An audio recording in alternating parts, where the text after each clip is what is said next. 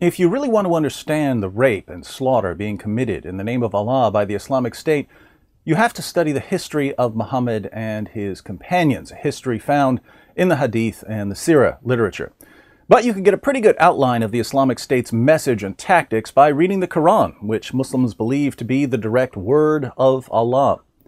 For those of you who don't have time to read the Quran, here's a top 10 list of the most essential verses for understanding ISIS.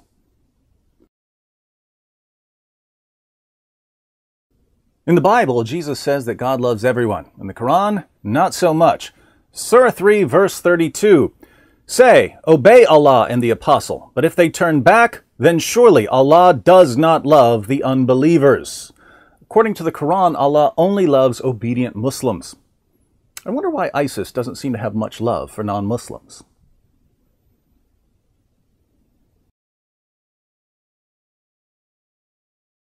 Believe it or not, Allah's complete lack of love for non-Muslims plays a role in how non-Muslims are to be treated. Surah 48, verse 29. Muhammad is the messenger of Allah, and those who are with him are severe against unbelievers and merciful among themselves. Those who are with Muhammad, i.e. Muslims, are severe against whom? Against unbelievers. They're merciful to whom? Only to their fellow Muslims. But politicians and the media just can't figure out why ISIS is so severe against non-Muslims. There are lots of ways to be severe against unbelievers. Here's one, Surah 4, verse 24. Also forbidden are women already married, except those captives and slaves whom your right hands possess. This may be confusing without the historical context, which you can read in Sunan Abu Dawud 2150. When Muhammad won the Battle of Autas, Allah had already revealed that Muslims were free to rape their female captives. But at Autas, the Muslim army captured certain women along with their husbands, and some of the Muslims started wondering if raping these women counted as adultery, because they were married. That's when Allah revealed Surah 4, verse 24, which says that married women are indeed forbidden as sex partners unless they're your captives. If they're your captives, rape them all you want. Allah couldn't conceivably care less that they're married. Heard about any groups raping their female captives recently?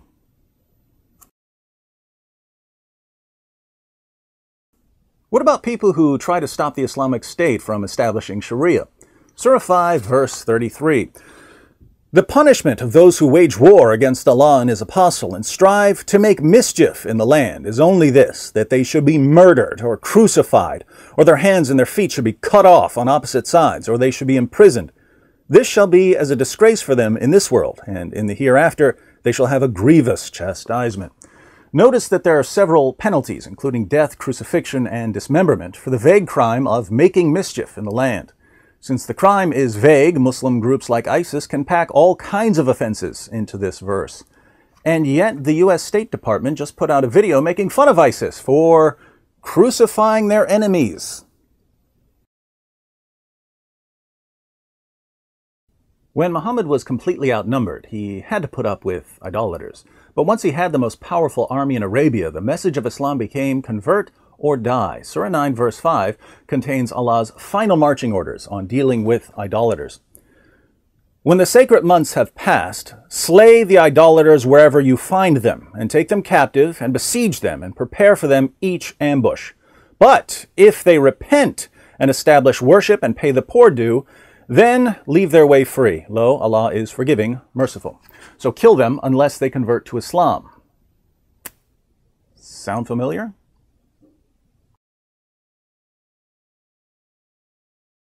Since idolaters have to convert or die, you might be wondering why ISIS gives Christians a third option, the option of paying jizya, tribute money.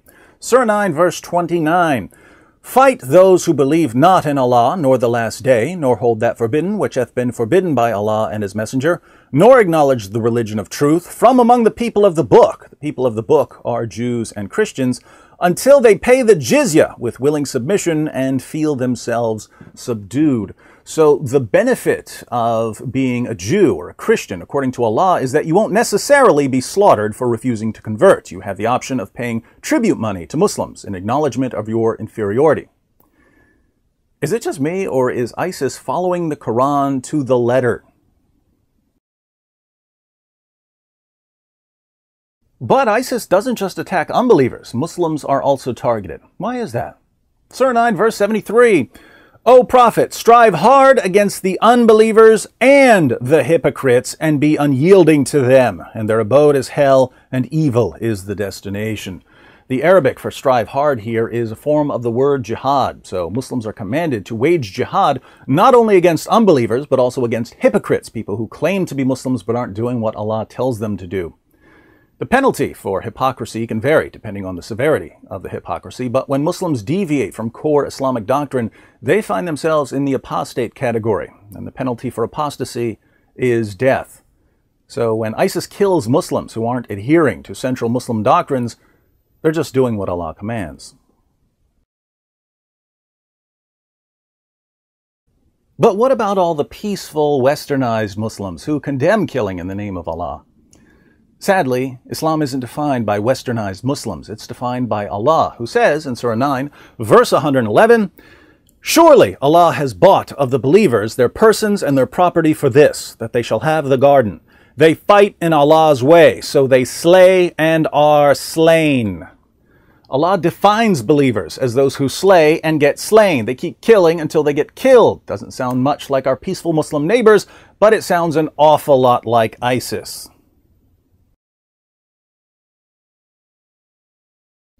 Muslims are only allowed to seek peace when they aren't in a position to violently subjugate their enemies. Allah says in Surah 47, verse 35, Be not weary and faint-hearted, crying for peace, when you should be uppermost, for Allah is with you and will never put you in loss for your good deeds.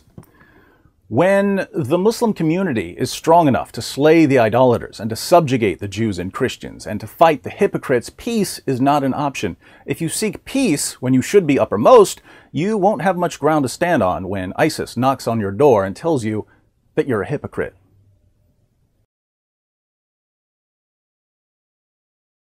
This final verse might seem out of place because it's not about rape or slaughter, but you can't really understand how the verses about rape and slaughter fit into Islam as a whole without understanding Surah 2, verse 106.